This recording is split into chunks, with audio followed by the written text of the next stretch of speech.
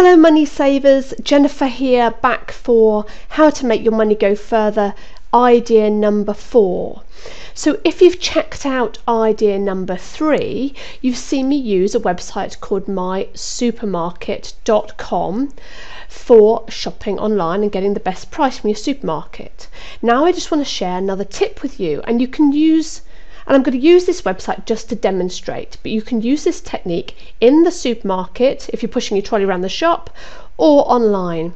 So what I'm going to do is I'm going to type in pasta into the search.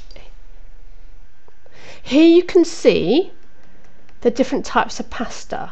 So if you look at the price difference between the Asda Smart Price pasta and this Napolina pasta, they're almost identical products, but look at the price: 32p for 500 grams, £1 for 500 grams, and in brackets here this is the price per 100 grams. So this gives you an idea of how much you're saving by buying the Smart Price product instead of the branded product.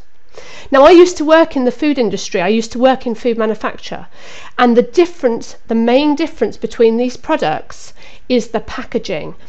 It's expensive. Packaging is expensive to make it look great and glossy, and I've got nothing against this particular pasta at all, but this packaging is cheaper. Therefore, the supermarkets can sell the product cheaper.